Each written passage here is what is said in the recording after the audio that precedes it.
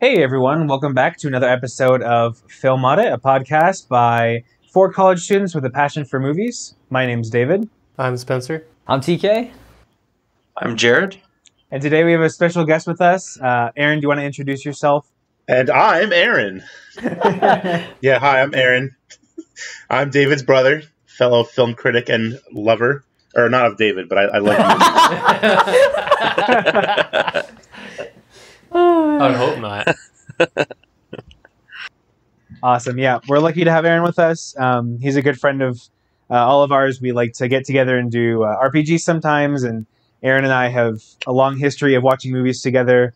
We really like watching bad movies. That was something we started several years ago with Battleship, and we've gone through like the James Bond movies and the Star Trek movies. So I've had a lot of fun being able to watch a lot of stuff with him and talk to him about stuff, and so it's fun to have him here with you all right now too. A good sign that we're a good fit is that while watching Battleship, we spent a lot of time just laughing at the absurdity of it all. So that pretty much puts us in the same camp as far as movies go. And then we've watched a lot of really good movies, and usually we agree on the big points, although we sometimes differ in some of the more the smaller points. So I'm excited to do this. This is awesome. I love it. So recently we got a long-awaited sequel to what is considered by some to be a classic. And so we all went back and watched the original Top Gun and then went to the theaters and watched the new one. TK, Spencer, and I actually were able to do a double feature where in the afternoon we were able to watch the original and then just right afterwards head over to the theater and watch the new one. So that was pretty fun. Yeah. That's cool. Anyways. That's apparently all we had to say about Top Gun. It's fun. It's got a lot of charm to it. It's a bit dated, but it's a lot of fun to watch. Yeah, very, very 80s. Yeah. Really just embodies it, which is, it's cool on its own, you know? Like, it's fun for that reason at times. It's like good 80s, like all the good things about the 80s. Oh yeah, like the synths that you get within the soundtrack, it definitely has that vibe, and I loved it. Take my breath away. Oh god, I got so sick of that song. Take My Breath Away plays like at least 12 times in that whole movie. See, for me, I love that because one of my favorite scenes from Ocean's 11 is where they're flashing back to all the attempted robberies. And the last one, when the guy gets shot, it plays that song as he's getting shot. And he throws all the money into the air in this like comically over-the-top slow-mo shot. And so every time that was playing in Top Gun, that's all I could think of. And so that made it much more memorable. And oh my. I could endure those endless Take My Breath Away scenes because I just thought of a guy throwing up all of his money into the air As he died. and getting shot from as he died. It was great. But I'm gonna have to here I am the guest. I'm gonna interject here a little bit. I'm gonna have to dissent a little bit in that I did not like the first Top Gun movie. I thought it was a pretty self-indulgent Gary Stu level movie, and I felt like it did not live up to even like the middle level expectations that I set for it. Where by the time it was done, I really liked Iceman. I really liked Val Kilmer because I thought he was a level-headed, real leader, and I thought Maverick was, frankly, pretty annoying throughout the whole movie. So I saw all of it was definitely dripping in 80s stuff, and there were several points where I didn't think that Tom Cruise or Maverick was like a bad person, but he never learned like anything out of that movie except that you're awesome and you should just be allowed to keep being awesome. Which is one of the reasons why I liked, and we'll talk about this in a minute, one of the reasons why I liked the sequel so much better is because it actually acknowledged that he was going through, despite being so awesome, was going through the turmoil of having failed Goose. Yeah. And that was actually like the main conflict that he had to resolve in that movie, which was great because they do not address it in the original movie. Spoilers. But like for a movie that came out 40 years ago, when Goose dies and Maverick goes to his wife's entire spiel to Maverick is, Maverick, don't feel bad. Maverick, Goose would have loved you. Goose would have gone with you. And it's like, wouldn't the wife be more like ticked off that her husband is now dead and now she has to raise a kid on her own? But she wasn't. She was just so concerned for Maverick, and everybody was just so concerned for poor old Maverick in that movie, where yeah, I didn't get it. I thought the action scenes were shot pretty poorly because the editing didn't always stitch things together right. There were several times where I had to back it up because I watched it, didn't watch it in the theaters. I could watch from home, where I had to back it up and say, wait, what were the sequence of events there? Because it would look like the airplane was going one way, and then it was all by itself, and then suddenly it was with something else, and like the only thing that really stitched those scenes together was like the radio talk over it, the radio chatter that made me, okay, that's what's supposed to be happening, and I'll just kind of forgive that the editing doesn't quite get there, which I get. I think it was a lower budget movie. I don't think it was like, and it was a lot harder in the 80s to film it than it would be now. I can think of a scene in particular in the first one where it's he is given the other birdie like from above. That whole sequence, like I couldn't understand what was going on, and then the radio chatter like kind of filled it in for me, and I had to back it up, but I didn't understand. It's like the part where, I forget, someone's being followed, and then Maverick pulls up and comes up upside down above him, and he says, "You see the birdie?" And if you go back and watch that, none of it makes sense. Like it does for a little bit, but then you're like, wait, which plane am I looking at? Which jet is this? Yeah. Oh, okay. Now I think this one's being followed. It's like got locked. I'm like, oh, okay. I guess we do. And then you see him above him. I'm like, okay, I know which one it is now, but just. That's something that I noticed about all the fight scenes was that I could never tell exactly who we were watching at any given moment. Mm-hmm. Like, I had no idea whose plane was whose because they all looked the same. And even inside the cockpits, a lot of the times the camera would be like so close or like moving too much that I couldn't make out like what their helmet said. So it was just a lot of like cutting between people in a ship and people outside, and like, seeing the ship moving around, and I didn't know who was who. And that's something that the remake does a lot better, is like I'm always able to tell in the remake who I'm watching and who I'm following, but in the original it was just anyone's guess as to what was going on. Yeah. I was gonna say, it felt like someone was deliberately voicing over a bunch of unrelated shots and trying to create a narrative over that. It kind of reminds me of the Whose Line Is It Anyway skit where Colin would do the green screen, and he would have to create a narrative to like assemble all of these random clips and all these hints that people were giving him into making like a true news story that was going on, even though he had no idea what was happening. So it kind of felt like that, where like, here we have all these unrelated shots of planes, and somehow I have to explain why we went from how we got from A to B with any of the stories. Like there's the shot, especially when Goose tries to eject out of the jet, and he gets hit by the canopy, and so you see the shot where the canopy hits the canopy and he falls back down with the canopy into the jet. And the next shot are two people in the parachutes floating down to the ocean. And on top of that, Goose is the first one to land. And so the whole time I was like, wait, who is where and where is who and who got hit with the canopy? Because it looked like Goose got hit with the canopy and then two unrelated people are falling out of the sky, and then Goose is now in the water. It was like very kind of like rushed. Yeah, rushed, and you had to like really catch it and really be focusing on what was happening, which is like a little bit too much effort, I guess, that they were expecting of us. Especially since this is like the second or third fighter jet scene, and up till now, like hardly any of those scenes really contribute to the plot. So you're kind of able to just you're expecting to just be able to turn your brain off because you've not been required, like nothing really important ever happens in the sky. Yeah. Usually there's just like training exercises. So when that suddenly happens, you're like, oh, whoa. Like, yeah, there's supposed to be a competition going on with like who can get the most points based on the training exercises. And so they have like awkward voiceover. It's like, oh, as they start the training exercise, oh, Iceman has this many points and Maverick has this many points. And they don't really spend a lot of time like going into, like, if in Harry Potter, not even in the movies, but in the books, there'd be periodically they would like go back to the House Cup and like show the different points that were there, and they would talk about it.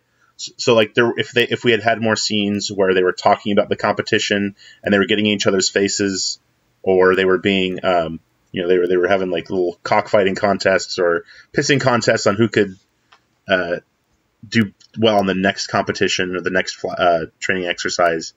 If it had like shown them talking about the points more, yeah, or that was like the main conflict. But anytime they were on the ground, it was just Tom Cruise visiting his girlfriend.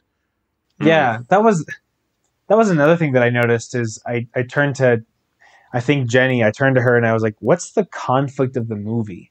Like for the first half, you're just watching Maverick trying to seduce the army lady, and then he finally does, and then the second half, nothing really happens until Goose dies, and then he like loses his mojo, and then he has to get it back in time for finally like some conflict where like the bad guys show up and they have to take him out. Otherwise, since the points thing doesn't really seem to be like a concrete or like substantial conflict, we're just kind of watching these characters just like live their lives on this army, on this like Marine base, and going to school and like talking. And I think that's pretty much what the whole plot was. It was just a bit, it wasn't very tethered together very nicely. It was just kind of like loose. Yeah, but it makes it so like, at least for me, like Goose's death like came out of nowhere, because they're just like at this school and then suddenly a character just dies. I will say it did not come out of nowhere, because I knew within the first 10 seconds of Goose speaking that he was a goner. Like in that very first scene when they're talking and like Maverick talks to Goose and Goose responds, like I have it in my notes. It's like, oh, Goose is a goner. And I didn't even know really much of the plot of the movie, but I just heard him say one line. I'm like, yep, he is dead. He is dead meat. And I was just waiting for it to happen.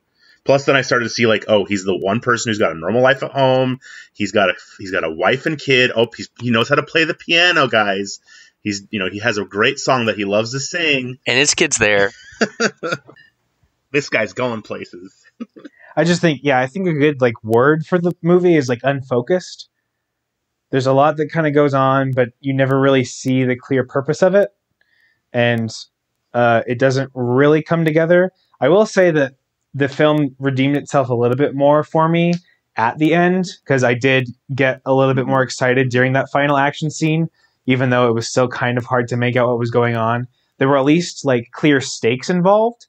And it was like, everyone's life was on the line, as opposed to all of the training exercises where it was kind of ambiguous as to like what the risks of someone losing a training exercise were. Mm-hmm. Well, yeah, I was going to say, I think the real story that lies within Top Gun is that a hotshot pilot loses his wingman and has to like reevaluate what he's in the service for. So he starts off as the hotshot who can do no wrong, which was introduced weirdly, because it's not like he's reprimanded but then immediately promoted at the very beginning of the movie. So that was all right off the bat a weird disconnect, and it feels like those two ideas were in constant competition. Where do we have him be the character who's like perfect and does everything right in the fighter jet and is just the bestest?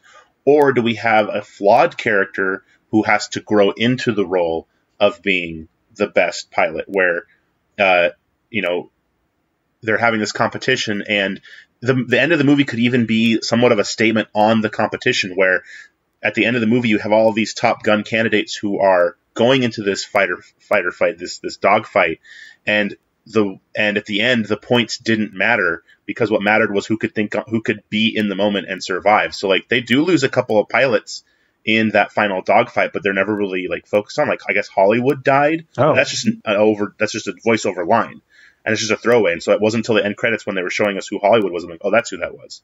So if at the end it had been, here we had all of this, this petty rivalry between the characters because of points, but at the end of the movie it doesn't matter because they just have to survive.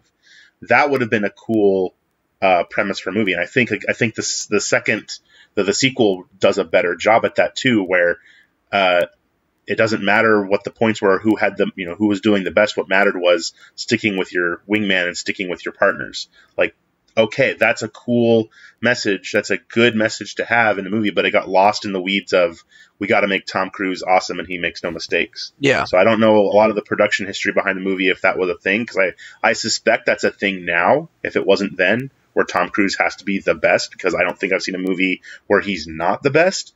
But the movies that know how to use Tom Cruise well are the ones that say, okay, fine, you can be the best, but you have some sort of demon to conquer that puts you and keeps you as a flawed character. You're either trying to right a wrong, or you're atoning for something, or you're the underdog, which is the one they go for the most with Tom Cruise. But at least like put him in a situation where he's not just the best, he has to work his way up to it. Yeah. And that that brings me to my point. To another point you brought earlier, just his character, I feel like wrestles with that idea a little bit more in the second one, which is why, like, seeing both of these movies so close together, it made me realize like how much better they tackled this problem he should have had more in the first one, that he can't just be perfect. So that's why, like, the opener to the second movie I felt was great. A great way to introduce that, like first we have these cool shots of like, oh, look how awesome Tom Cruise is. Like, look at his hangar life with his nice plane, and he's gonna get on his motorcycle and like bike in the desert, and you see him doing like this cool like secret operation with this new jet. But then we get to see his flaw where he's there to help everyone and to save this project, but it's not enough for him as a pilot. He wanted to go just a little bit more and just keep pushing limits to the point to where he's not listening to anyone. So we learn right off the bat, this guy hasn't changed that much, and that this is something that he still has to battle. And having that premise made him so much more interesting as a character, being a half, Top Gun pilot / teacher to these other Top Gun pilots. I felt I'd like that a lot more for the second movie. Yeah, I'm 100% with you on that. I like how, like with the opening scene you're describing, it shows the consequences of like this overambition that he has. Like, unlike the first one where he does something bad and then is kind of slapped on the wrist but then promoted, in this one he, you're like, oh yeah, he did it. He showed the commander guy or whatever that he's capable, that this ship is capable of Mach 10 or whatever. But then you see the consequence of him pushing himself and the jet, and you see that he literally crashes and burns, and they send him somewhere else as kind of as punishment, but they need him. But I think that sets him up as more of a flawed character.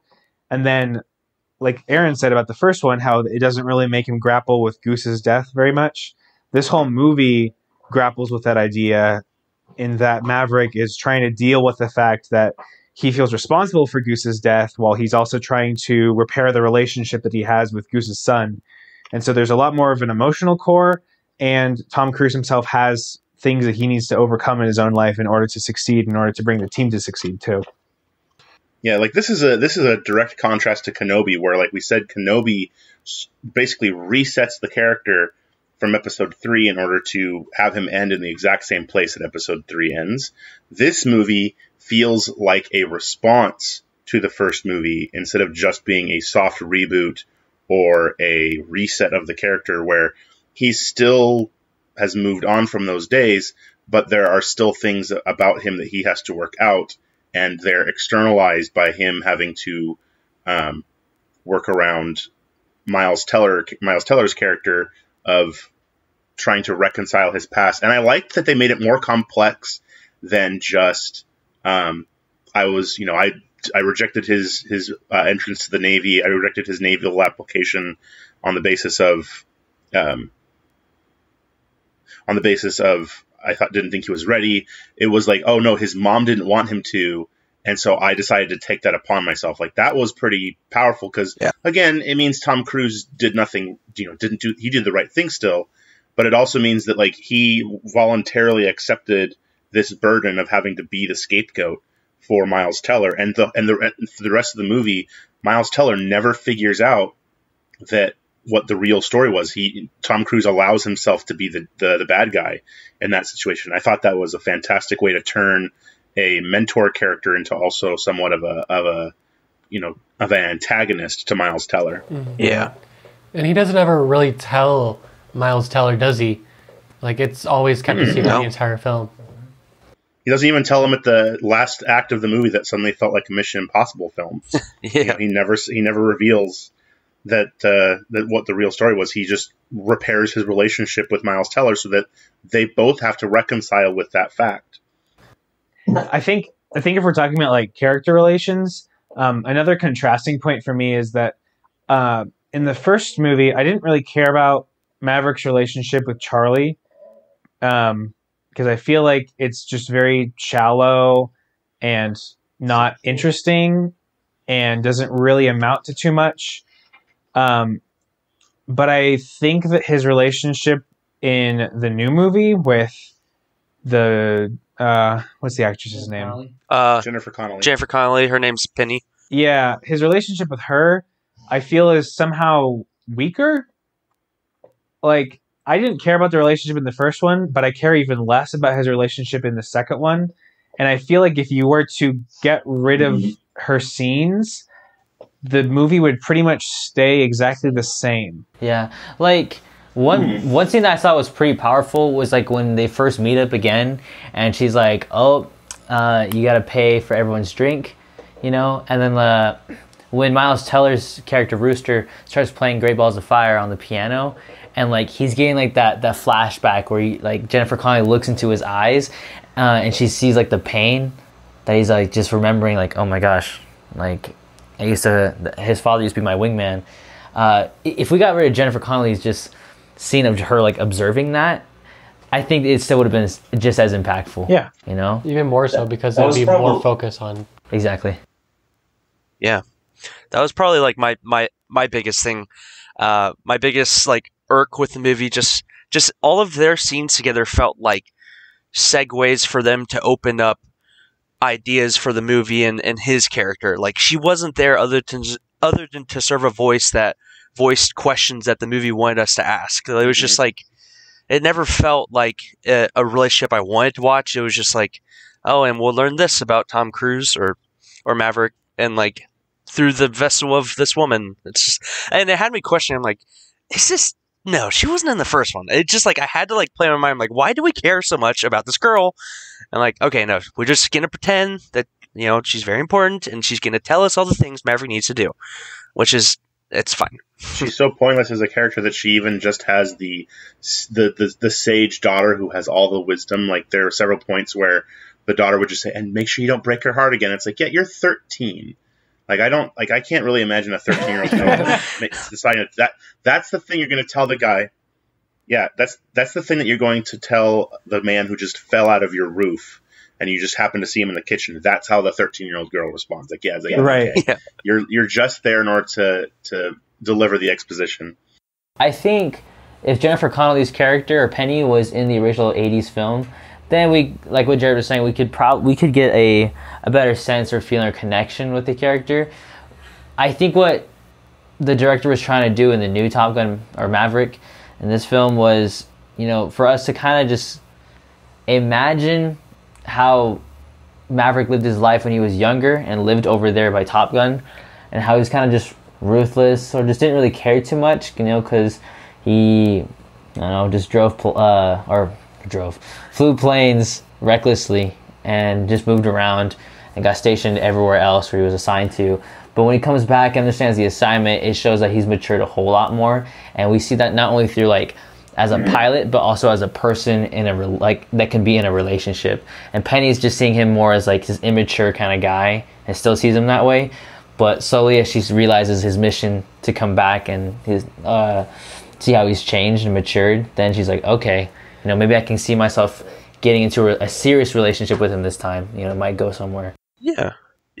I could really see what they were trying to go with there. I think that's a really interesting idea to show him also in his personal life, how he can't, like, not motivation, but like this persona of a person that he's Maverick and Top Gun, like it affects his personal life too. I like that. It just, for me at times felt like when we first saw her, I was like, oh, that's kind of the same idea I got to. I'm like, this is an interesting way to view him. But then it just kept going. Like, we got more scenes. So I was like, why? You know, like, I get it. But then it just, at some point, evolved into, okay, the writers need someone that we can hear, like, Maverick's inner thoughts and problems that he can say to someone. It just felt like that's the only, at a certain point, I don't know when, but it felt like that's all she was there for, you know? Yeah, I think the idea of writing a character just for the sole purpose of having your protagonist have someone to exposit information to is kind of a weak excuse for a character. But yeah, I think you're right. I think she mostly just serves as like a sounding board for Maverick to tell the audience stuff about himself, and for her to tell the audience stuff about him. Yeah. If she had an arc, if she had something that she had to learn in the movie or something that she had to overcome, I think a lot of that goodwill would have been there.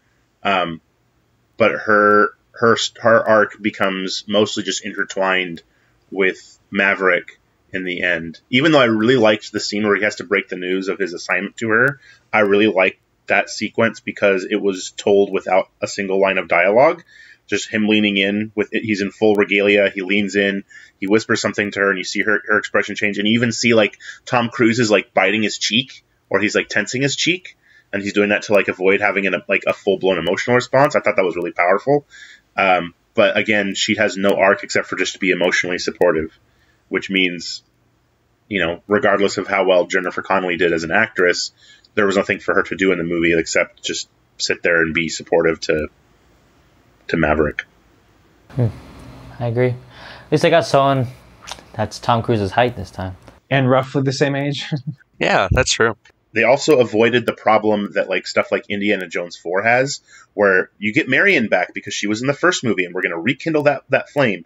They didn't bring Charlie back into Top Gun Maverick because again, that would be an issue of resetting the narrative where the original Top Gun movie ends with them in a relationship. And if the next movie is like, oh, we broke up, it's like National Treasure 2 that opens with, oh, by the way, they split up off camera. It's like, wait, we were invested, or at least, you know, we should have been. We were supposed to be invested in this relationship, and it just broke. You know, it has to be rekindled, and we as an audience don't feel that weight. So at least they introduced a new person.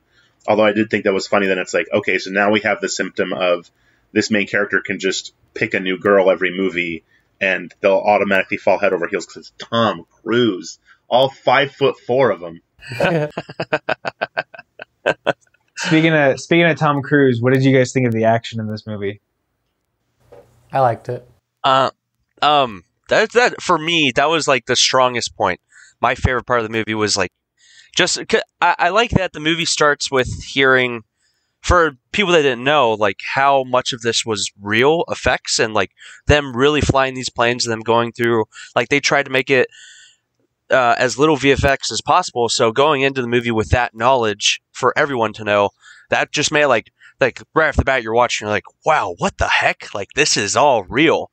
And for me, like bringing it back to a point we made that was a fault in the first movie where the editing's kind of weird. I feel like they did a lot better job editing this one to make it to where like, A, you know what's going on, but B, like they keep it intense instead of just like, I'm just watching like for example, nothing in the first movie, especially their training stuff, felt very high stakes, and we just hear a lot of talking about points.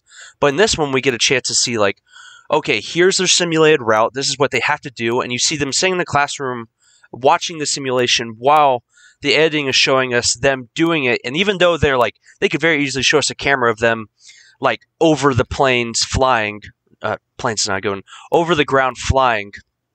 And you're like, okay, this isn't very high stakes. This isn't like cutting through a canyon, but it keeps showing us the track, and you're like getting tense about it, and just like very, very. I just loved it. I loved it so much. Yeah, I was really impressed by the fact that like all of the interior shots of all the characters flying were all legit. And one of the things that I was kind of just briefly skimming over when I was looking at the details of the movie on like Wikipedia or something was that they had to train all of the actors. First of all, not only like how to be flying these jets, but how to operate the camera, because the camera is inside the jet. And so they needed to teach the actors how to operate the camera so that way they were in focus and it looked nice. So that way they could get the shots that they needed to edit into the action sequences later. I just think that that's like insane because like at this point, I'm kind of used to seeing Tom Cruise risk his life for movies and just do the most insane stunts that you've ever seen in your life.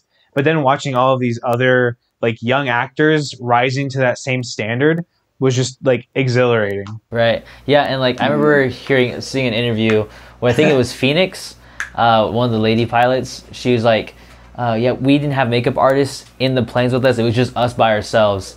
So we had to do that. We had to organize the camera like what David was saying and just film it. And I was like, I had no idea. Yeah. Like, because I was thinking, because I know what Jared has said earlier, like they wanted all this to be as real as possible with less VFX, you know, stuff like that. So just hearing that and them expressing their emotions and feelings while they were filming, it's just awesome to hear. So there's that shot at the end of the movie where Tom Cruise has to launch the F-14 off of a very short runway, and so he guns it really, really hard, and you see Miles Teller like hit his head against the canopy. Apparently, that was not a scripted moment. That was a moment that was like organic, where Miles Teller was legitimately caught off guard, and it was a take they decided to run with instead because it looked so much better, and it fit the narrative of the movie that Miles Teller was always kind of nervous. So they worked it into the movie to make that feel really compelling, and it did. I pardon the phrase, but it made you feel like you were in the cockpit, where it made you feel like you were actually flying alongside these people and you were ducking and weaving and turning and you were facing the G's with them. Yeah. Just by the nature of like how the cinematography was handled, how the directing was handled, how like the POV shots were handled, whether it was looking at the pilot or seeing what they were seeing. They did a good job of integrating the HUD and the dashboard for each jet so that you felt like you could see what was going on, and if there was like overhead display, it was very clear what it meant at all times. So there was, so you could just focus on the intensity and the impact of the action, where like it really did feel like these were high stakes because they were actually every mission, every exercise was preparing them for the main mission, and then there were twists in what the expectations were, and then they were changing how things like the parameters of the mission. So the only thing that was weird about that is the scene where Maverick decides to prove that they can do it under 2 minutes 30 seconds. They're all surprised that he got up in the air, and it's like, yeah, they would probably have known that he was in the air the moment he like stepped out under the tarmac, because there would have been someone calling. It's like, hey, there's a fighter jet on the runway. Did we authorize that? It said nah. And for dramatic timing, they don't discover that until it's conveniently available on the holographic display that they've got pinned up there, which I thought was pretty laughable. Yeah. And he's able to like tap his mic into their feed, and they're able to listen to him talk somehow, I guess. And consistently too, because sometimes they talk and it's talking through the microphones, and other times they're talking and it's not really. So it's definitely like dramatically convenient radio chatter, but it was all very visually told so that you weren't wondering what things were supposed to mean. And the fact that we have enough technology to kind of simulate the trench run that they do made it feel like, okay, it's not like they're risking their lives in these training exercises just yet, or quite as severely as they would be in the real deal. But we have a holographic display that can kind of determine whether or not they're doing. So they incorporated the technology really, really well. Yeah. Into like how they made their film visual. Yeah. Using both of those, was what made it more interesting as you're watching. And it never like feels excessive either. Like it doesn't seem like they just put in a bunch of like shots of like the planes flying or things. Like it didn't really ever turn into like military porn in the same way that a lot of the first one kind of feels like. Yes. Except for the football scene, of course. Oh yeah, I mean you got to have a volleyball scene equivalent, just with fewer like. But it was lubed up bodies. Can we talk about the volleyball scene they have in this movie, because it actually served a purpose? Like the John Hamm comes out and says, "Why are they doing this?" Because that's what you ask in the first movie. Why are they just having a random volleyball tournament? Why are they having a random football fight? And then Tom Cruise explains, "Oh, here's the reasoning why they're playing offense and defense at the same time. Here's the tact." And like, especially for me as a teacher, I was like, "Thank you. You've expressed an explicit objective for this lesson." And now we see like it's doing so much more than just being a "aren't we cool because we're shirtless" scene. Right. Yeah. He's able to say like you wanted me to make a team, and I'm making you a team right here. And then he's able to look out and visually see the way that everyone's getting along, especially contrasting with the way that they were all kind of butting heads at the beginning, especially with that one hot-headed guy. Mm-hmm. Cool. Well, you guys have anything else to say about Top Gun Maverick before we start giving scores? The last thing I wanted to say is that I thought that while the first act was a little bit awkward, it was much tighter than the first movie, and the entirety of the second act, with Jennifer Connelly and her performance with her story anyway, was a little bit underwhelming, but I did like it, and I had pretty much no problems with the movie at all in terms of like the movie for what it wanted to be until the very end. Number one, that we had all of these characters built up, and I thought for sure someone was going to have to die at the last mission, and so I wasn't sure who it was, and it was very intense the entire time, and then when it's all over, they all survived, and I was thinking, oh well, then why did we introduce the extra fifth generation fighters? Why did we have the SAMs? What's going on? And then Tom Cruise gets hit, and I was like, oh, that's an interesting twist, and I thought that actually makes sense as a character like arc that just as Tom Cruise has finally wrapped up all of his conflicts, and there's even that ominous line, we'll talk about it when we get back, and like, oh, now Tom Cruise gave the ultimate sacrifice. Miles Teller survived, and he proved himself to be like the ultimate father figure. I thought that's a very powerful moment to end on. They could even have it where he's buried next to Iceman, and that's like these were the wingmen or something like that.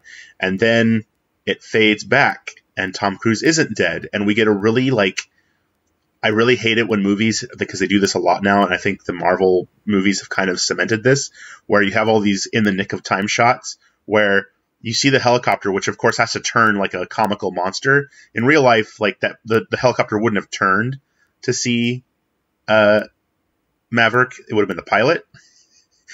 And so it then chases him down, and then just as it's about to hit him, he gets hit with a missile. Like, oh, we don't hear the missile at all. We don't hear Miles Teller's jet. It's just suddenly there's a missile and it blows it up. And then suddenly, in the nick of time, Miles Teller's plane gets hit.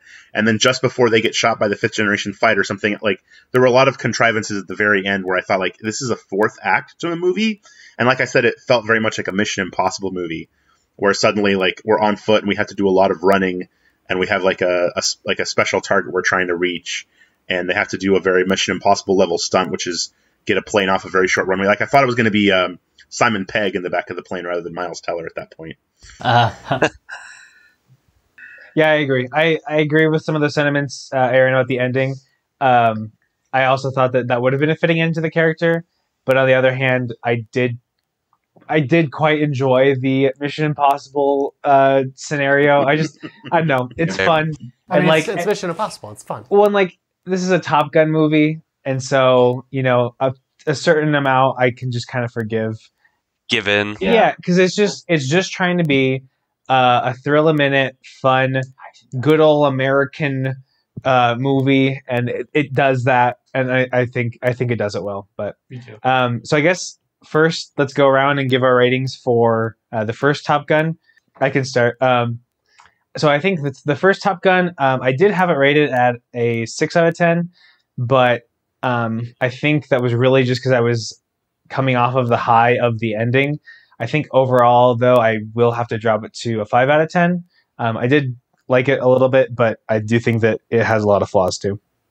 I think I'm kind of in the same boat. I think I would say 5 out of 10 as well. It's just not as good as I was expecting. It's like my dad's favorite movie ever. And to have that kind of praise, I was expecting a lot better. So 5 out of 10 for me. I think I ranked it a little higher. I don't know. I guess as a kid, I always wanted to be a pilot. I always played like Ace Combat. And I don't know. Being a fighter pilot was like kind of a bit of a dream of mine. So seeing that, and dad in the military kind of meant a lot, because I could understand kind of people who got and serve what they kind of go through. So I gave it like a 7 out of 10. But then again, I didn't think it was the best movie. I can understand where people were coming from, like, it's okay. But I can also see why they would also consider it a classic. So yeah, 7 out of 10 for me. Yeah, for the first one for me, I would give a 5 out of 10. There was definitely moments I liked. So at times the 80s, being drowned in the 80s vibe was cool. And it definitely was cool to see how they were able to pull off some of the visual stuff with the jets back in the 80s. But with the flawed character of Maverick at times, and especially in comparison to the new one, this is a little bit weaker than a 6 for me. So I gave it a solid 5. Mixed feelings, loved it at times, didn't like it as much a lot of the times, but yeah. Yeah, and I'm going to echo. I gave it a 5 out of 10, probably closer to 4 than a 6. But it was one of those movies where I got the point, and I could see where, like, if this were a lower budget movie that was really trying to get itself off the ground, like, I think I would be much more forgiving of it. But as it stands, it was just too unfocused and too self-indulgent for me to really, really care. And like I said, by the end of the movie, I loved Iceman, and I really didn't care for Tom Cruise. So for me, it's a 5 out of 10. Nice.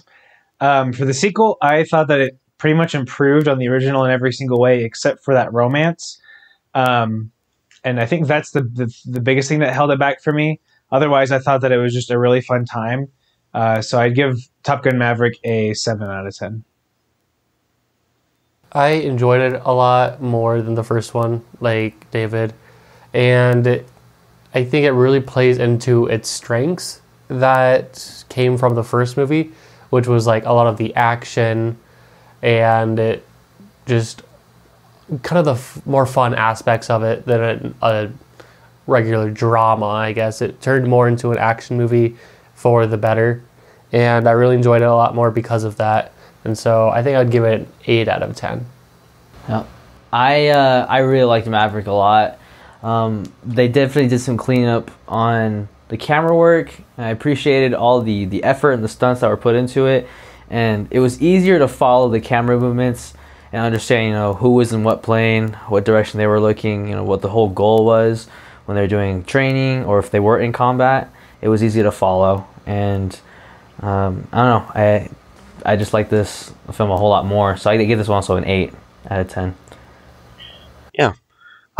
This would be an 8 out of 10 for me.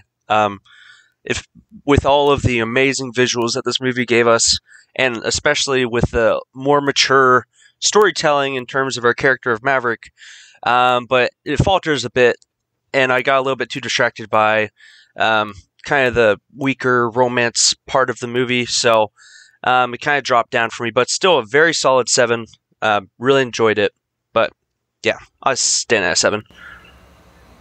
Yeah, I think this movie has somewhat of the same effect as Zack Snyder's Justice League, where, because I looked this up before I watched it, where you watch the original Justice League and you're like, this was the biggest pile of crap I have ever seen, and I gave that one like a 2 out of 10. And by comparison, when David and I watched the Zack Snyder cut, we were blown away by like, oh my gosh, there's a story and there's a plot and the villain. Well, that's actually a villain, and like the dialogue, it kind of works. So like, and so you think it's like this like humongous improvement, and when you look back, you kind of realize, all right, not as amazing as it was. So like, Justice League went up 2 stars for me out of 10, and I'm going to say the same thing for Top Gun. Where definitely Top Gun the original is not as bad as the Justice League. I'm not saying that, but what I am saying is like by comparison, since I watched these movies like a day apart, the second movie feels a lot better, but I only think it ups the rating a little bit. I gave this one a 7 out of 10 too. I would have given it an 8, but with the weird 4th act Mission Impossible stunt and the fact that at the end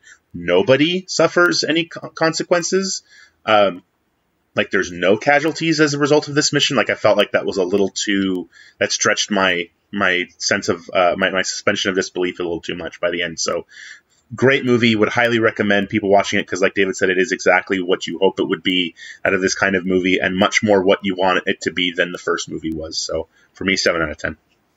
Yeah, and a quick little tidbit before we go on, just for listeners out there, I know this movie is also out with the likes of the newest Jurassic Park, and I just would like to, a closing note for Top Gun Maverick. I feel like this is what we should get, out of, if we're going to get IPs that are going to come back and we see these actors again and again, I feel like this is just a really great, bringing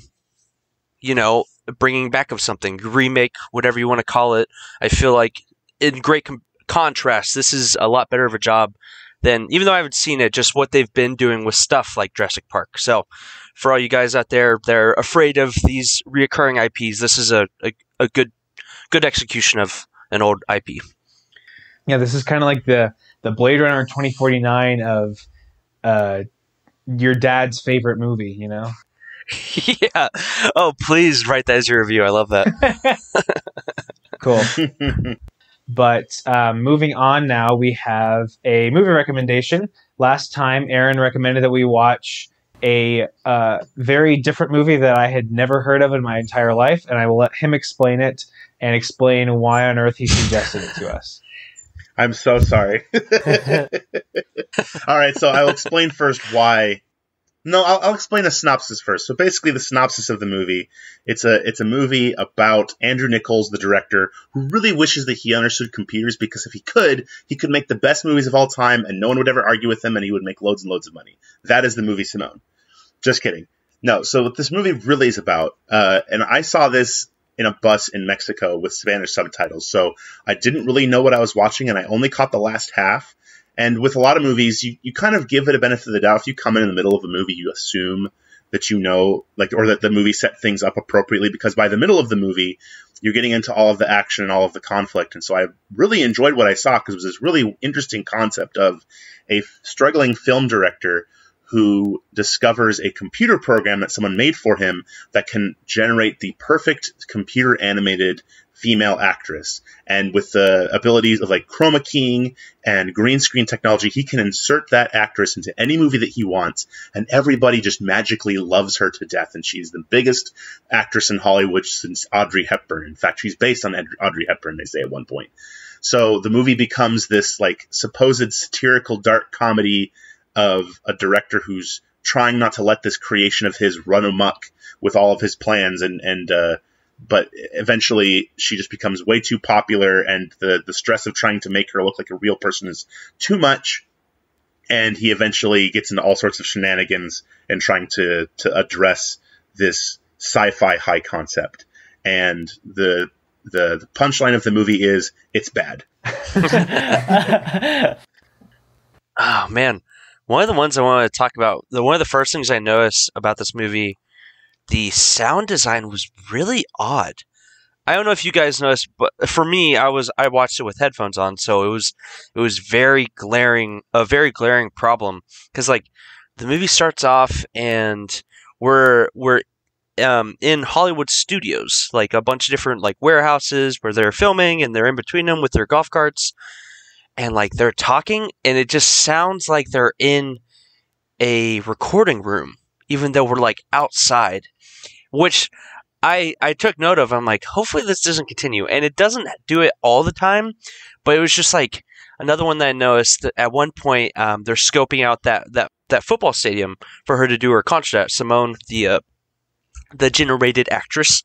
They're outside in this echoing football stadium, but again, it sounds like they're like, I don't know, in a recording room with like sounded walls. It was so weird. I have never like experienced that in a movie. I'm willing to believe that was partially on purpose, because if you notice in those first few scenes in the Hollywood sets, the lighting is also very Hollywood stage-esque, where like you have everything is like the morning shot is just very normal, kind of all washed out, but at night it's very green. And I thought that was a really interesting choice. The whole set looked green. And there's another point where like in a subsequent shot where everything was very blue. And so I thought it was kind of interesting that like early on you thought, oh, is this going to be a kind of like, because Andrew Niccol also did The Truman Show, is this going to be a Truman Show-esque meta commentary where we're simultaneously commenting on the process of filmmaking while we're also commenting on the process of filmmaking. So I thought maybe we were going to get some like over the top moments where maybe it was kind of a soundstage, or maybe like there was only like maybe when he's running out on the beach trying to get away from the lawyer, that like there'd be a very small amount of space he was running out on, or some sort of like other acknowledgement that like we're in a movie and this is the director. You can tell he's directing his crew off camera, but they didn't stick with it. They didn't stick with that theme. And to be fair, they really didn't stick with any of the themes in the movie. Pretty much anything that gets introduced is just for the purposes of that scene and maybe the next one. And then we just rinse and repeat. There's no upping of the stakes. There's a whole chunk of the movie, like near 80% of the movie, like 80% of the movie mark, where I just kind of lost focus. And I was just, playing on my phone and doing Me whatever. too. There was a good chunk of the movie where it's like, this is just the same thing over and over again. I don't care. Yeah. Andrew Niccol the entire time was explaining, well, this is how things work, and wouldn't it be awesome if you could just hit a button and she could cry on command, or Al Pacino's frustrated rant at the very beginning. We don't see anything that Al Pacino has made before this, so we don't have any idea what he's capable of doing, and so he's just complaining about not being able to control people. Yeah, and it gave me serious vibes. I don't know if any of if Spencer, TK, or Jared, if you've ever seen the movie Death Trap. But I know David has, because David and I watched Death Trap together. And David, this gave me some major Death Trap vibes, where just like Michael Caine's character at the beginning is a struggling director who really wants to have his breakout piece, and he finally gets his breakout piece, but then it's all of the problems that come with it. This movie felt like that, except that instead of like immediately understanding who Michael Caine was and what kind of work he's used to producing and what he's capable of doing, we just see Al Pacino complaining a lot, and then within like 2 minutes, he has his miracle solution. Yeah. Well, yeah. The first note that I wrote was, wow, this jumps in like so quickly. Like, yeah, you see Al Pacino, he's in the lot, and his lead actor is quitting right then and there, and you see him like trying to like damage control and stuff, but you don't know who he is. You don't know anything about him. You kind of understand that you barely understand that he's a director, and so you don't really care about him or his trajectory. Like at one point, his daughter asks, like who's Victor Taransky, or he asks that, someone does, as like a thought provoking question. But like for me, it felt like it was a glaring hole that it was kind of opening up, which was like, yeah, who is Victor Taransky? Like, I don't know this guy. We don't know. Yeah, and then yeah, he stumbles upon, or he's gifted after this developer dies, he's gifted his final project, which is this like AI actress, and then it cuts to 9 months later, and suddenly he's like an expert at integrating her into movies that he's already shot, and you never get to see, like, that should have been the whole first half of the movie, should have been him learning to like use her, and maybe he's like kind of telling one lie after another, and then like finally they stack on top of themselves so high that everything comes crashing down. But instead, he's just an expert at it. Everyone is accepted that she's like this reclusive actress, and everyone loves her.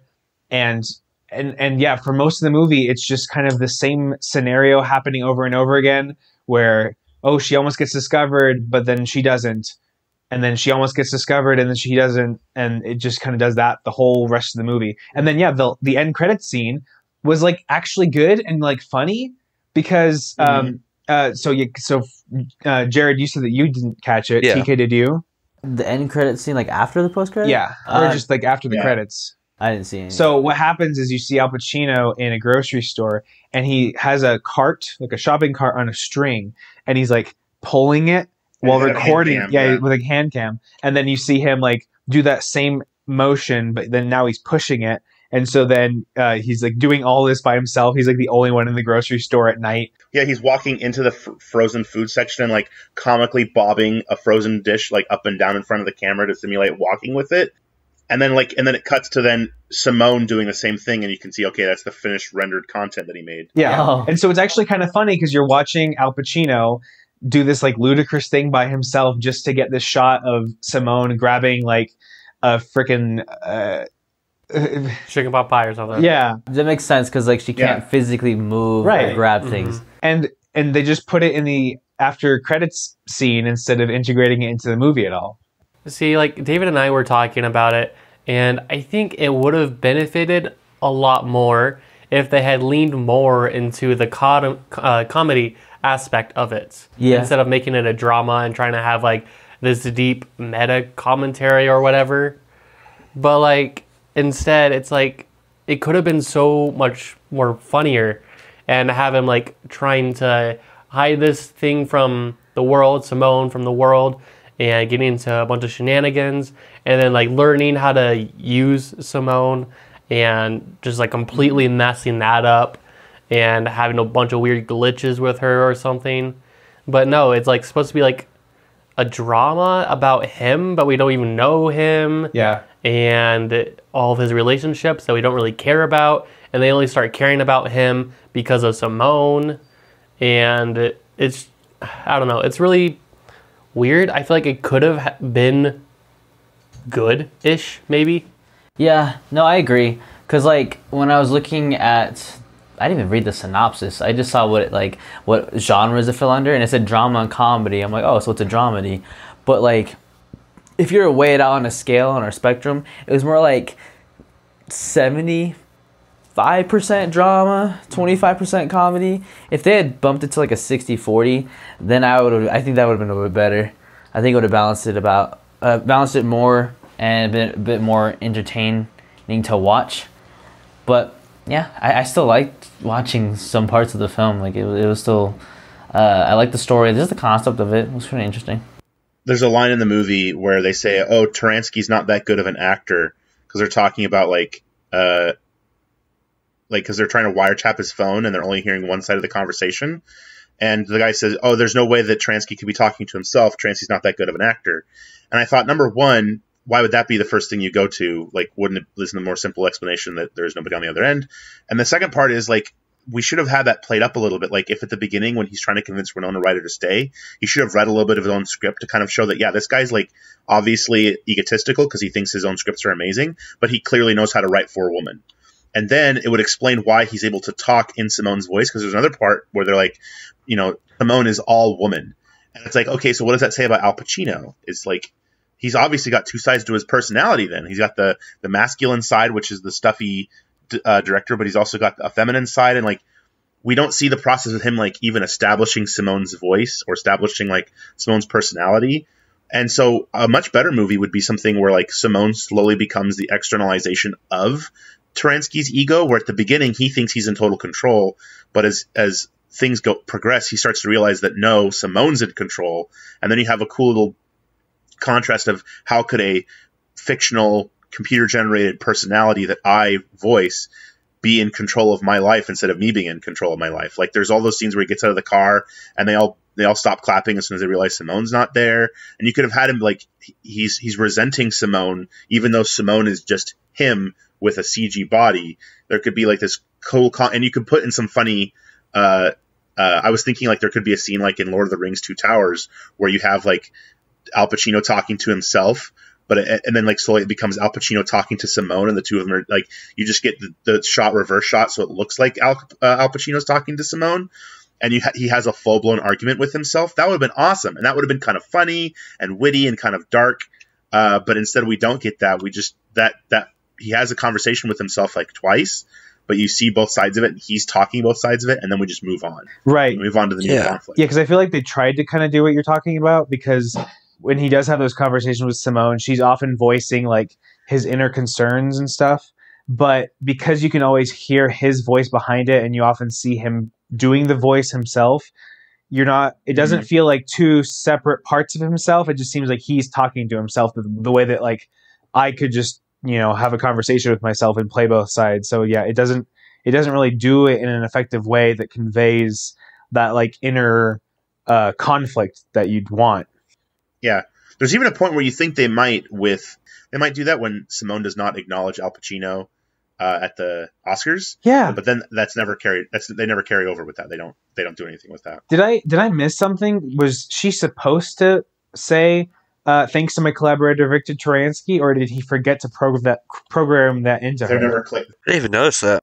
They're never clear on that. Okay, because that was just so confusing. I thought at first that she was going to be gaining sentience, but then they never do anything remotely similar to that again. So I was like, okay, I guess I just misunderstood that scene and the point of it.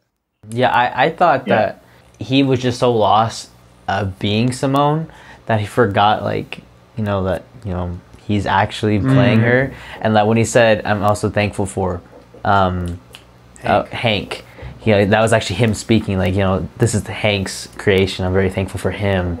But he was just saying that through S1m0ne, and that he forgot to thank himself because he forgot. Well, I think that's weird though, and kind of contradictory, because the whole rest of the time when he's pretending to be S1m0ne, like the scene where he has S1m0ne talk to the other actors in the movie, and she says, "Just make sure that you always listen to the director, and as long as we do what Victor Taransky says, then this is going to be a great movie." So, he hasn't had a problem with using S1m0ne to, like, prop himself up before. So I don't know why when it's for an Oscars acceptance speech that he suddenly would forget himself, because he's not the kind of guy that would just do that. Well, I think it's also in the sense of, like, in the beginning when she's speaking to the new actors and actresses in the film, that, like, he's like, okay, I'm starting from the ground up here, like, I'm gonna become famous again, and now he's made it to the Oscars, and he got S1m0ne on there twice for 2 different films. So therefore he's also there with his ex-wife and his daughter, like, they're there to, like, cheer him on, like, he's actually, like, starting to close things off. He's like, okay, I've kind of made it, so therefore I actually have Hank to thank for that. That he kind of forgot, like, oh wait, it's me. Maybe I forgot to mention myself in this. I just think it didn't lead to that very well, because, like, Hank, Right. The movie kind of forgets about Hank Almost instantly. Yeah, he has a comical, like, I think his death is like funny, like when you think about it, like this guy with an eye patch gets like eye cancer because he's been staring at his computer for too long, like, and then you see that like his tombstone has the picture of him with an eye patch on it, like that's funny, like.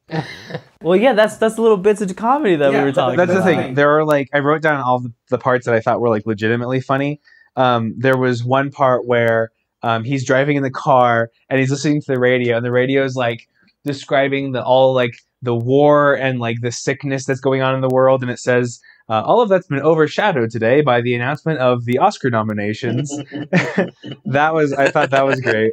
I love how after the interview that Simone has with the talk show where the like detective guys find where she was and like try to blackmail Al Pacino's character. I like how then for the Oscar acceptance speech, she's doing this third world tour. And so you see her like in this like place overrun with garbage and feral dogs, and you hear machine guns going in the background while she's like thanking everyone for the award. And then I love when they're carrying Simone's coffin, and there's like her lead co-star who's kind of been in like most of the movies that Victor Taransky's directed, and like the cops show up and they open the casket to find like a cardboard cutout of Simone, and the co-star says, "That's why it was so light." Okay, there was one scene that I was laughing at, but it would not fly in today's movies. So like when he's like mad at Simone that, you know, she's getting all the recognition, he's not, and he's like, I'm gonna pretty much just destroy you, right? And he starts making films that are like just terrible. Like I Am Pig was one of them. But like when he gets to the interview setup where she's like smoking and she's like looks like a drug addict, and she's like, so what are some things that inspire you to be a great She was actress? like, I think smoking's great. You know, like all of that kind of stuff. Another thing, she's like, I think kids should why are there shooting ranges at schools? You gotta teach the kids how to defend for themselves. I'm like, that is something that would not fly Like, by today. ooh. And then she started talking about immigration. I was like, oh my. I was like, that stuff's pretty touchy nowadays. So That was a funny moment too, right before that, where he's making the bad movies with her, and it's like she's like eating with pigs, literally. just eating slop, and everyone's just disgusted and hate it. But then they see it there, it says directed by Simone, and everyone's like, "Oh my goodness!" Like that made me chuckle a little bit. I did notice, however, I was talking about this before the podcast. There was a line that I caught on a newspaper. It was a headline on a newspaper somebody was reading, and it said the headline was Taransky clinging to coattails for 3-movie deal, as you see his like rise with Simone.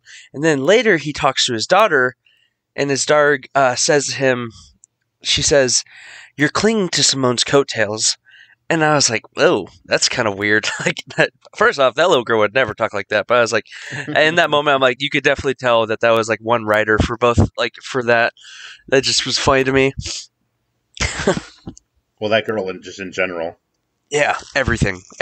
For me, this movie, like they had enough of an interesting premise. It'd be like, okay, we have this what we think is a once good director that no one cares about anymore, relying on this computer generated actress we're gonna see the consequences of that as him as a director, and then having this actress.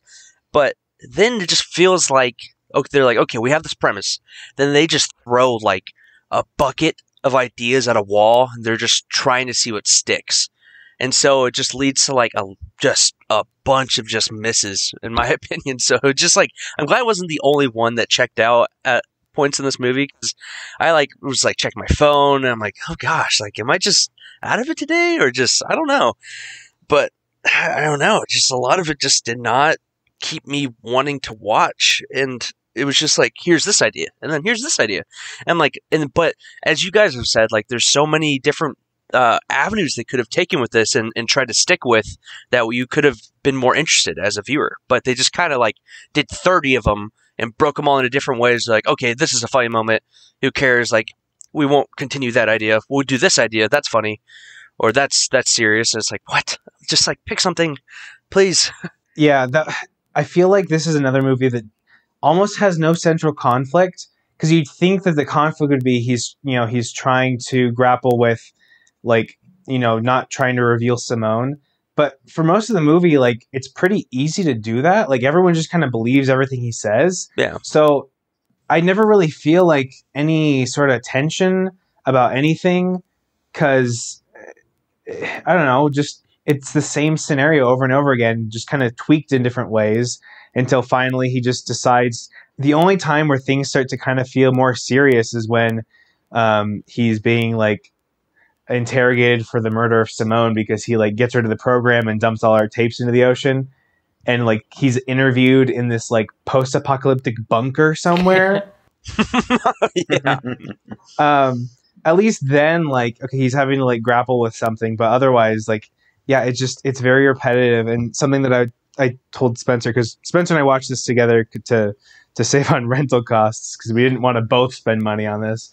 But I'm glad that I did watch it with someone else, because if I were watching it by myself, I definitely would have checked out way early and just started, like, doing something on my phone. And at least having someone else there to occasionally quip to and ask, like, questions about why everything was so ridiculous helped me at least, like, stay focused the whole time. But yeah, going back to, I don't understand why you had to put the tape or the CDs, everything about her, in a trunk.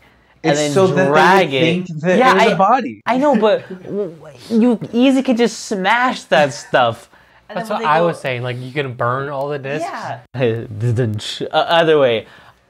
It just felt like that was just an extra step. No, like 5 extra steps that weren't even needed. If I was in a Frank, is it Frank? Victor. Wow. And it didn't matter in the end anyway, because even though he threw away, like, a whole trunk worth of discs, the really smart daughter found it on the last drive that he didn't take out of the computer. I'm glad you said that. That gave me like Belle vibes. Yeah. Where, like, randomly this one chick on a computer can easily, oh, here's the coordinates, or like, this is how this works. Yeah. Did you guys notice this super subtle stuff that they would be looking up on the computer earlier in the movie? Like, I wrote it down. There was 2 things. But the movie opens with Agnes, I'm going to butcher this, Agnus Dei, which is a Latin song that reads, "The Lamb of God who took the sins of the world, have mercy upon us," which I thought was an interesting, it's very artsy fartsy. Like, whenever you have, like, an artsy fartsy movie, they love to use that particular soundtrack. So I thought that was kind of funny. Again, thinking that it was going to be kind of a meta commentary, but then, like, the only things you see them researching is stuff that literally has to do with the movie. Like, the daughter, for no reason, is looking up the story of Pygmalion, who was a king and a sculptor who fell in love with one of his own statues. And so, like, again, if Al Pacino had fallen in love with S1m0ne, there's a plot. Instead, it's the quirky investigator guy who's, like, the worst investigator on the face of the planet, because he's supposed to be figuring out that she's, like, fake, but then he falls in love with her and just abandons that. And even though he has, like, rock solid evidence, he doesn't bring it forward. And even though there's several points where he figures out something's wrong, he just explains it away. Like, no, that seems to be stuff that Al Pacino does. Like, that would show you that Al Pacino was clever, because the investigator says, well, what about this? Why didn't we find any fingerprints? Oh, well, she's just so meticulous, and she's kind of a germaphobe, so she wears gloves wherever she goes. Or how come the hotel is in the background of this video that she took? Oh, well, we had it at a different angle, and we just used some camera trickery to still put the mountains behind her. Like, that's all you need in order to do that. But no, instead the investigator's just incompetent. Al Pacino's incompetent. Everybody's incompetent, dramatically, conveniently, for whenever they need to be in the movie. Except for the daughter. She's the most sage person in the world. Yeah, I just find it funny how I thought that investigator was like one of the most smartest guys, because when they first go to interview about the first movie, what was it? Sunrise, Sunset, something like that. They're all excited to see S1m0ne there, but instead they get Victor instead, and they're all asking like, "Oh, where's S1m0ne? We waited 2 hours for S1m0ne, just S1m0ne this, S1m0ne that," and then he's like ready to leave, right? He's walking away, and the investigator raises his hands, And I'm not gonna lie, I thought he was blind. I thought he was like giving off some like Daredevil type vibes. You know, there's more to this character than you. And he's like, "Who's is it Hank? Oh yeah, who's Hank?" And like that's what I was like. This guy might know more than we think he does.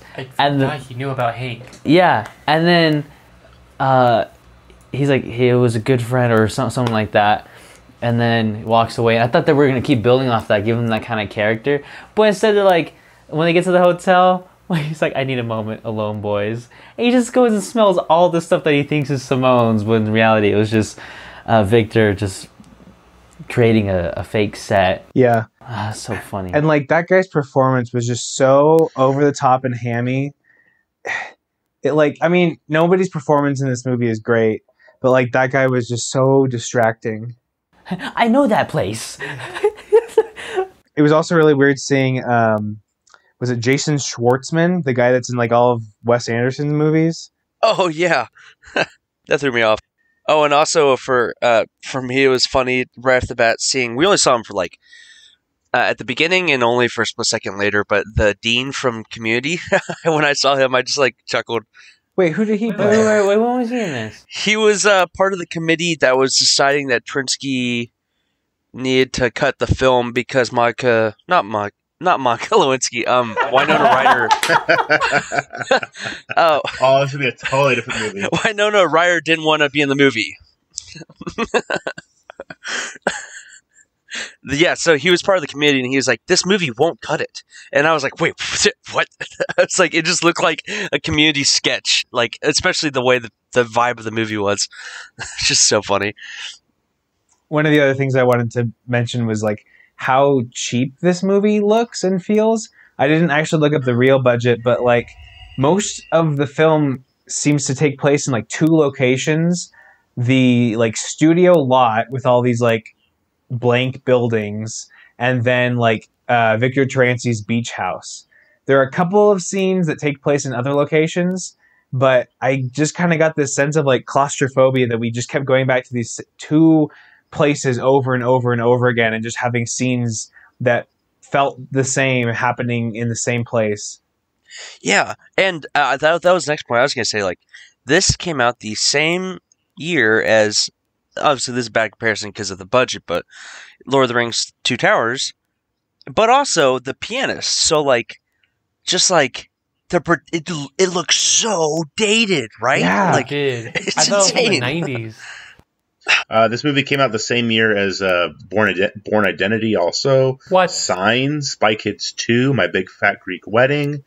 I'm looking at some of the other ones in here. Men in Black 2, Minority Report, Star Wars Attack of the Clones, and its opening weekend, it came in 9th in the box office. It was going up against stuff like Signs or Spy Kids 2, but like I watched My Big Fat Greek Wedding, and that's a pretty fun movie, and it's a pretty funny movie, and it looks like a pretty cheap, not cheap movie, but probably an inexpensive movie to make.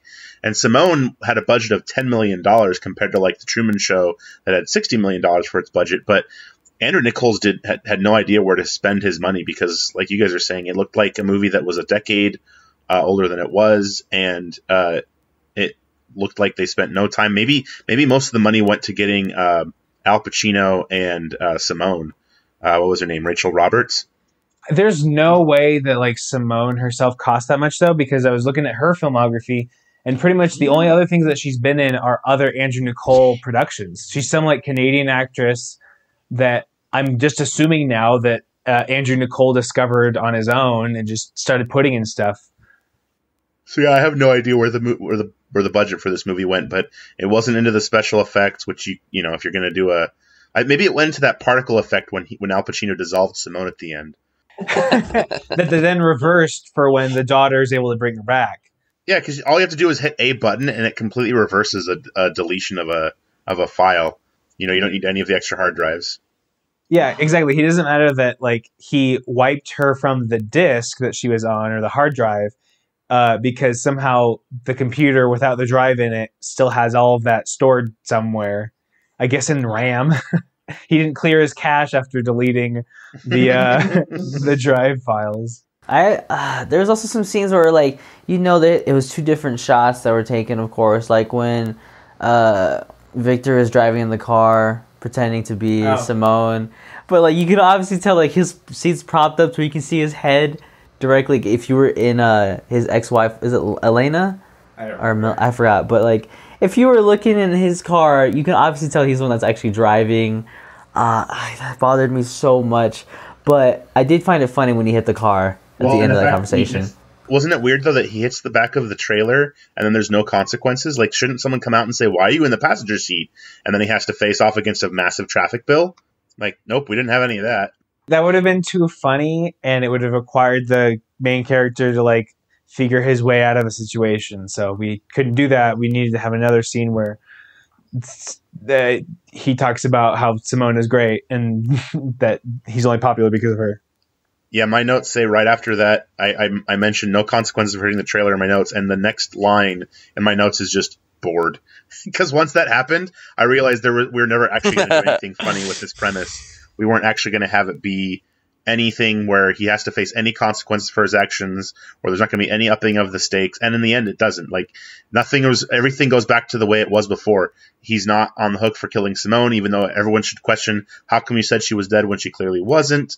There's no major investigation into the fraud that it comes with making a fake funeral for her. None of that happens. It's just, no, he's fine. Simone becomes a bigger star and she retires from acting. I would love to see how they explain that she gets into politics. Like, what would she do? She just never shows up to any international meeting. She just never has to, how does that work? And then everyone, and then the mom, the ex-wife, and the daughter are just more than happy to help Al Pacino put on this massive ruse for the rest of their lives, I guess. See, that ticked me off. I was like, the whole goal was for him to be like, well, not the goal, but what I was seeing was he was using Simone to just get back with his whole family, tie things back up to where they were before. And then they're like, you know what, let's just keep Simone. It's like, it worked. Let's just keep using it. And I was like, what? No. It's weird that there's absolutely no falling out that happens when they discover his, like, big lie. Yeah. Like, you'd expect from, like, the most basic basic and cliched, like, story to have, like, oh, this is the part where, like, the big falling out happens, and then he's got to, like, win their trust back. But even that doesn't happen. They're like, oh, Simone was a computer program. Okay, well, we'll just help you out then. Yep. Let's make better movies. Let's get a whole cast. Yeah. It's like, what? No. Just dated, sloppy, just a mod podge of things thrown at the wall. Yeah, I don't know. Synonym for Simone. I think overall this isn't the worst thing, in my opinion, that we've watched for the podcast, and it's also not the weirdest, but it's definitely just like the most like bland. Like, it just feels like a boring early 2000s movie that nobody ever watched, and that's kind of how I feel like I'm definitely gonna forget about this in like 1 week. Mm-hmm. I forgot it halfway through this week. So I think for ratings, we'll go around. For me, yeah, I do see potential in some of the ideas that this movie plays with. I think that at times the humor is pretty effective and funny, and like there's some just absurd things that happen that got a chuckle out of me. But I think overall the execution was just so unbalanced, and the script did not receive the attention or the work that it deserved. So for me, this is like a 4 out of 10. Yeah, I'm kind of in the same boat as David, although I don't think I would be that generous in my rating. A lot of potential, like it had potential. It should have leaned into the comedy aspect a lot more. I'm sticking with that. And it just could have been a lot better than it really was. It just felt very sloppy and, I don't know, unfocused again. And I don't know, I think I would give it a 2 out of 10. It was not that good, and I did not enjoy it. I felt like I had to like watch something else to get the taste out of my mouth. Oh my gosh, this was kind of difficult. I liked the concept of it. It just wasn't delivered well and didn't sit well with me a lot. Again, there were some things I think they could have done a whole lot better with the writing, and I think some characters were just thrown in there just for like a quick second and just taken out, or they just weren't played well. So I'll give this one like a 2 out of 10 as well. Yeah, maybe I would have benefited watching with someone else. Kind of how Belle was kind of more fun once we all realized it sucked, and we could all kind of like joke about it and laugh while watching it. But it didn't help, just like sitting down here with headphones on watching this. I was like, as this movie was, I was unfocused, and yeah. So for me, it's a 2 out of 10. Some funny moments, but I couldn't keep interest. Yeah, I thought this movie, like I said, when I saw only the second half, I assumed that the first half had been set up properly to make the payoff work, and for the narrative stakes to make sense and be fulfilling. But really, this was just a series of things that happened and nothing really connected. And by the end of it, I wasn't even sure like what the point was, if I was supposed to be happy or sad for them, or if I was supposed to be giggling. I think, like I said, Andrew Niccol just really thought he was saying a whole lot more than he actually was, which, judging by some of his other lesser works, I think he just didn't quite have the voice that he wanted to. So yeah, for me, it's a 4 out of 10 because it's not the worst thing I've ever seen. I was just looking at some of the 2 out of 10 movies I've rated. I'm like, yeah, it's not the worst thing I've seen, but it's very forgettable, and I will at least remember those 2 out of 10 movies a lot more likely than I will this. All right. Well, thank you, Aaron, for the recommendation, and it's great to have you on. We'll have to have you back another time where we get to watch something maybe a little bit better, or at least more like fun to talk about. But I had a blast talking about this. What are you talking about? It was a lot of fun to just rip this thing apart. Yeah, that's true. It was. That's true. Okay. I was just saying, this is our spectrum of movies that we see on here. Like it's not your fault. It's another. I mean, I recommended Tommy, so you just recommended S1m0ne, the like 2000s version of it. So I recommended Belle, Yeah. and I think that's still the lowest one we've done. So that's it for this episode, and we're going to have a movie recommendation for the next episode, and this time it comes to Spencer. Right, so for this recommendation, it's been on my watch list ever since this movie came out, but I've never gotten around to see it, and I don't think it's a movie any of us have seen either, but I would like to watch The Revenant with Leonardo DiCaprio in it. Awesome. Okay, well, if you want to avoid spoilers for The Revenant before our next episode, go ahead and watch that. We try to get these episodes out every couple weeks. It's been kind of hard lately with school and everything going on, but thank you guys for listening, and we'll see you next time. Bye. thank you guys. Bye. Bye. Bye, guys.